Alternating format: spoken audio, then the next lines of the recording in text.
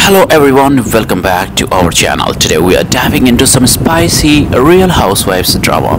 Rachel Fuda from Real Housewives of New Jersey is questioning why Jenn Fessler believed Teresa Giudice claimed that Louis Rills didn't call Margaret's son's workplace.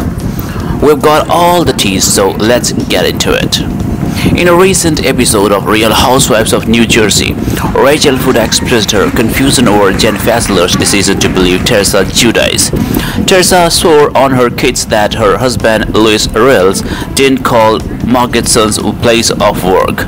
This dramatic moment has left fans and cast members divided. Rachel's skepticism stems from Teresa's past, where her credibility has been questioned before. This claim has only added fuel to the ongoing tensions within the group, making for a must-watch storyline. Teresa Giudice is no stranger to controversy. Fans quickly reminded everyone of her past legal troubles, including her time in prison for fraud. This history makes her declarations a bit more complicated.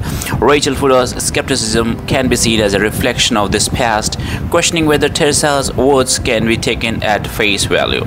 This history is part of what makes Teresa such a polarizing figure on the show. Her ability to draw strong reactions from both fans and cast members keeps the drama alive and kicking. Fans have a lot to say about this situation. Comments ranged from disbelief to outright criticism.